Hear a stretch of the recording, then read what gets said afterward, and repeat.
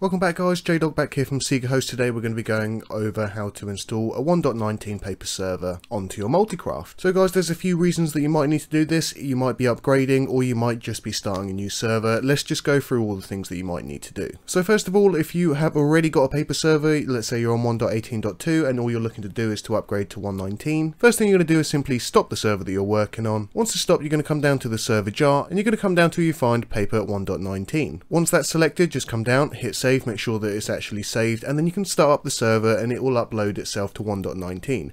Just bear in mind, if you do this, any plugins that do not work and have not been updated for 1.19 might make the server crash. So if you are using any external plugins, either remove them if they're not compatible or just make sure that you've uploaded the new server jar. You can keep all of your server data or your plugin data by going to your plugin folder and simply replacing the plugin jar file rather than the data file. So that's all you got to do if you want to upgrade. Super easy peasy. How about if you want to start up a brand new, you've just got yourself a server. Same as I've just done now, we're going to stop the server first and we're simply going to choose the paper 1.19 version.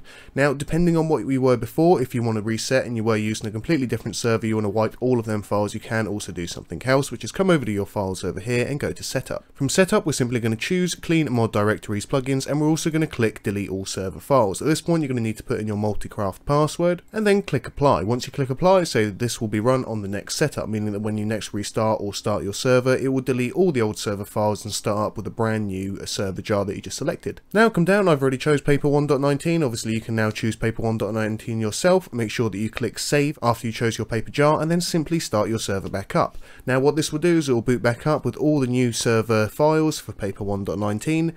If you had started from new, it would have simply replaced the default server jar, or if you started from another server, it's just now deleted your files by using the setup and then started up a brand new server jar on paper 1.19. As you can see, server started up, all ready to go. One thing I will say, that if you are updating your server from a 1.18.2, I would suggest taking a backup first, because 1.19 worlds currently are not compatible with 1.18.2. So if you do upload your server to a 1.19 and your world's on there, it will then be incompatible with any previous version. So just take a backup first to be safe. So thanks for watching guys. If you are looking for a server, use code 25OFF, that's 25OFF, to get 25% off your first Minecraft server with us, and we'll see you on the next tutorial.